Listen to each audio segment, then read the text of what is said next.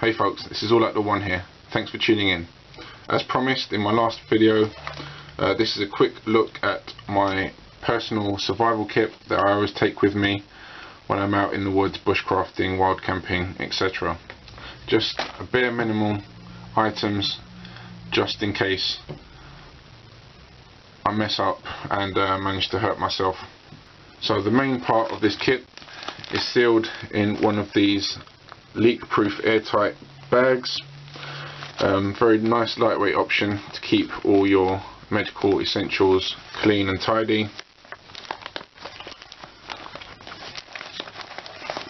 Although not sterile, this is a clean bandage which obviously can be used to help stop bleeding on any cuts that I may inflict on myself accidentally whilst using various tools out in the woods. Keep the pressure on also can be used as a sling to help support a limb if damaged. So useful bit of kit. Ultimately always good to have a bit of extra tinder with you.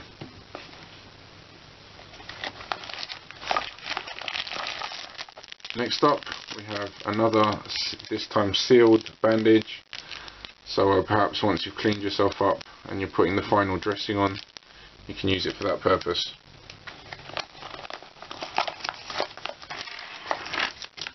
Yeah, I got a bit lightheaded with loss of blood, and a sweet always helps me get my sugar levels back up instantly and brings me back into the conscious realm. I'm not saying I faint, but yeah, I do get a bit woozy, especially if it's spurting out of me, as has been the case on a couple of occasions. So yeah, a little bit of medicine for you there. Next up in here we've got a scalpel. Hopefully I'll never have to use that in anger. Also behind that a few steri strips for closing any slightly larger wounds up. Alongside that I've got a diarrhea tablet. Not nice getting squits in the wood or anywhere when you come to think of it. And alongside that a nice strong painkiller, enough so I can get through the pain and get back to my vehicle, or indeed get myself rescued. Next up, a couple of plasters, always handy for small cuts, etc. Keep them clean and allows you to keep working in the dirt without worrying about getting it infected. Obviously any cuts you'll want to clean up before you dress them, so for that purpose I've got some purified surgical spirit here. You can just pour it over a wound. This is probably enough to treat one. I've got another one in there somewhere which I'll pull out in a minute. Yeah, last kind of ditch water treatment. Quite a few tablets in there, good for at least 2 or 3 days worth of water. Yeah, just keep it in here because it's a sealed bag and it's just a handy place to keep them.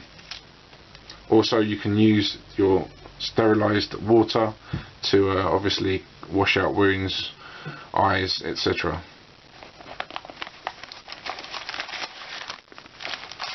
Got some large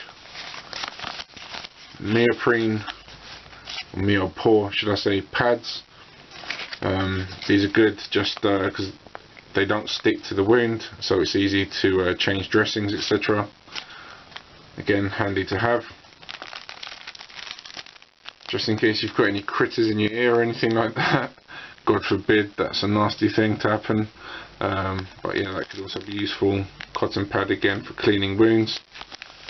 Another non-woven swab here, and same again, we've got another melanin wound dressing, and the other one fell out over here. Again, this is the surgical spirit, perfect for cleaning out wounds. Last ditch scenarios, the bag that it comes in can also be used to transport water. And finally, This sits in the top of any rucksack I'm going out in. One Israeli bandage. These are really well thought out and practical bits of emergency kit. Gives you all the instructions on the outside how to use. Hermetically sealed in a double foil layer. This one has expired, but as it's very still tight, hasn't feel like any air's got in there. This will last for years yet, I'd imagine. But basically it's a wound dressing which contains a coagulant, so in the short term stops you bleeding, enough so to get you to a place where you can get proper medical treatment. Very last ditch kind of scenario. I got this basically because I use axes out in the woods, and yeah, a good accidental swing with an axe could be nasty for sure. So that's why I carry this. So that's my ultralight medical kit for one person. Have had to use it a couple of times before here and there, with cuts, etc., but nothing serious, thank God.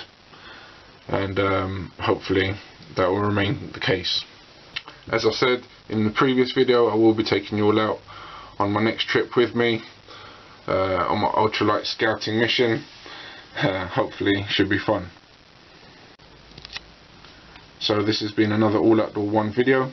Please go and check out my site alphabushcraft.co.uk, and really appreciate all your help and support. This is All Outdoor One signing out for now. Thank you for watching. Take care.